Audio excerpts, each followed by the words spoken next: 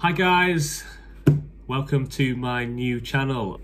I hope you guys are all doing really well at home. Day one of no school.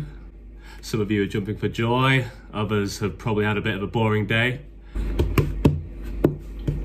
First of all, I just want to say that I miss you all 100%. It's been the strangest day, waking up on a Monday, not coming into the classroom, not setting up, not seeing your faces, all smiling and happy. So I will really miss you, and I hope you guys are all staying well, looking after your grown-ups at home, and I hope that you find this really useful. Obviously, I am very new to this. Cut! And hopefully it all works.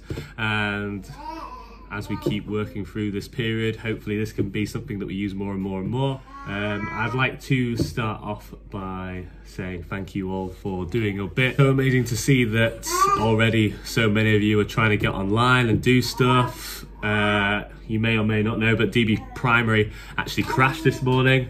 Nobody could get on it nationwide, so well done there for all being enthusiastic. I do apologise, that is my baby. We will be away from school for a good chunk of time. Please be patient, please be kind, please look out for each other, and we'll all help each other get through this. Stay at home, stay well, and let's take it from there, shall we?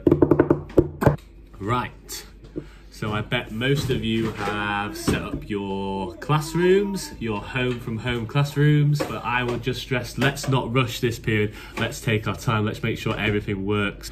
I'm really happy to see that people are already using DB Primary. Any work or anything that you want to send in, please send that across. Have a play with all the other things that we've sent you, Classroom Secret, Rockstar Maths. I thought I would give you a little tour of my home from home classroom, and maybe you can send me a picture of how your classroom looks.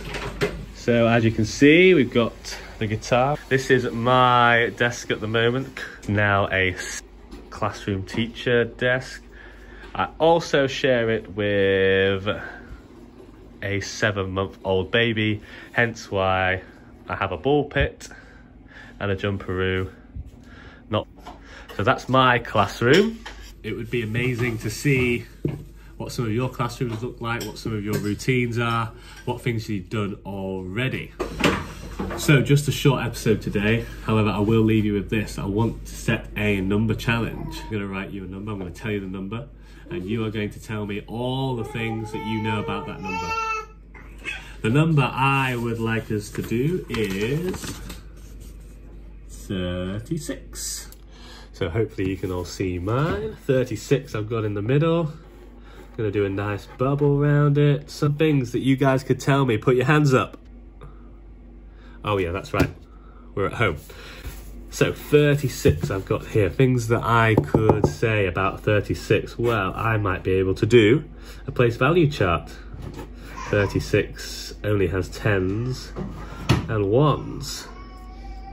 I might be able to do a part whole about 36. Lots of different variations of part whole.